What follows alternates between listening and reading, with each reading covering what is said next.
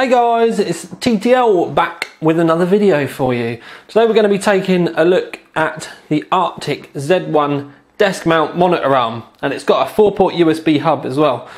It says it's available in black and silver, but I have seen red versions of these kicking about as well if you want to take a look around. It says it's got a desk edge mounting system which maximises space for your workstations, prevents undue eye, neck and shoulder and back strain with optimal viewing position, 3 stages of articulation for 360 degrees adjustable viewing angle, no more clutter on your desk with cable management, ball joint design for easy finger adjustment, and ideal for dealing rooms, call centres, reception desks, breakout areas, all that kind of stuff. It's Visa compliant.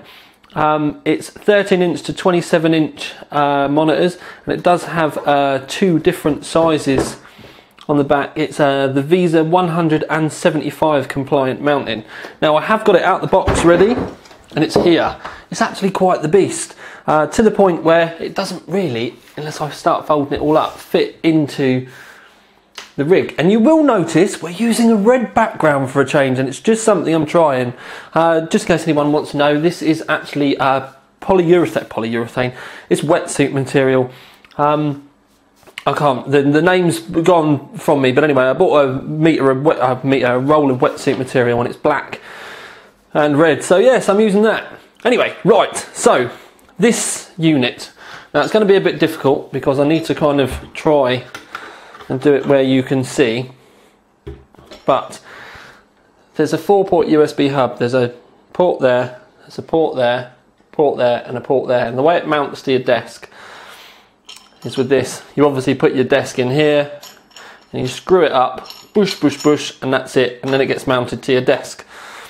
And then this bit at the end, as you can see, you can slide this up and down, slide this up and down.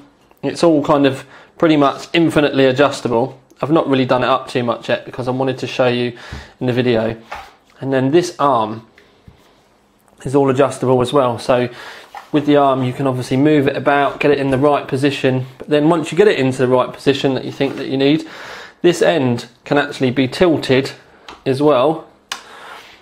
And it can be tilted, do you know what I mean? You can bend it all round, up, down, left, right. And then once you find your kind of like optimal position, you can go around and start doing all the little bits and bobs up, because there's Allen keys, and you can make sure it's all tight and then it's all fitted lovely. But also what's quite cool is if you have a look here, we've actually got some cable eyes as well, and these you can pop your cable in, so you can actually run your cables down the back and keep everything nice and tidy. Now the idea is we're actually going to be using this in the office for a bit, but I wanted to make a quick video. So what I'm going to do now is we've actually got the top end of what they say is compatible with this, and that's a 27-inch 2560 by 1440 Asus monitor. So what I'm going to do is I'm going to fit it, put it over in the corner, and I'm going to readjust the camera so that we can take a look. Now I've not got the studio lights on this time, but it does come with 2 sets of screws. You get a short set of screws which fits our monitor fine, and then you get a long set of screws. And the idea is with the long set of screws, it does come with these offsets as well. And what happens if you can't get the base flat like mine, it's catching on the corners, what you have to do is put the offsets in place, and then you use the long screws instead, and you bolt it on. You bolt it on so that it stands away from your monitor. So it's pretty good that they thought of that. So what I'm going to have to do is I'm going to have to use these ones, and I'm going to get it all fitted, and then I will be back when I've done it. Right, okay, so I've got it semi kind of mounted. We've still got the wetsuit stuff on here. Now I've done this so it doesn't mark the top of the desk, because this isn't going to be the final place that it wants to live. So I don't want to clamp it all up so it leaves any marks or anything, which it might do and probably will do, because underneath this it is still a lump of metal, and there's going to be quite a bit of force, especially if you've got a big heavy monitor like this. So just consider that if you're going to move it about a bit. It does come with rubber pads, which I have used, but again I just didn't want to risk it. Now if we move up to the monitor itself, so you can see here we've got a little thumb screw, and the idea with that thumb screw is that we can stop it from being able to rotate, which is one. And there's another one, if I move this all round, because it's all very movable, there's another one round here. And the reason why you've got one round here is because you can actually adjust how much the monitor pitches and moves as well. So if we do it so that you can see it, that means we can tilt the monitor backwards and forwards. You can actually rotate it as well. So there's a lot of movement there, but you have to go around and do the old screws up really tight. That'll do you well. But there is, like I said, there's a fair bit of movement there. I'm trying to do this with it's a bit difficult with the way I've got it mounted. But there's a fair old bit of movement, so you've got plenty of options. It comes with two sets of, whoa, there we go. It comes with two different thickness sets of screws as well. It does look a bit wonky, but it's not. It's just because the monitor's not quite straight. But what you need to do, one thing I will say is when you're fitting it, you're probably going to need to get someone to give you a hand.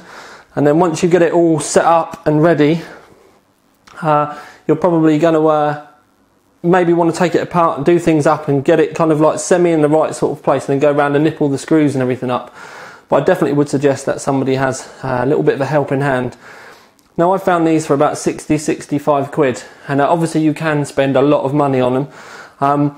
The 27-inch monitor is quite heavy for this, so if you're running 27, then I would just make sure that you do everything up really tight, have someone to help you, get it all in place, spend a little bit of time with it. If you're running a lighter 24-inch, especially if it's like one of the LED ones or something, you're not going to have any problems at all. But all in all, it's great value for money. And if you're looking for something to clear your desktop up, have a little bit better, maybe you want to be able to move your monitor complete, because that's where you could be gaming. If you want to move your monitor completely out of the way so that you've then got a completely clear desk for, you know, doing whatever else you want to, then that's, you know, what you can do. So I'm just tightening it up so it stops it from moving. But yes, a great little unit. And as I've said, great value for money, and that's why we're going to award it, even though this is RushKit, we're going to award it the OC3D Value for Money Award. If you'd like to see more quick reviews like this, then make sure you post in the comments and let us know. Take a click to the full article on the Overclock 3D website, but for now at least, this is Tiny Tom Logan with another RushKit video for you, out.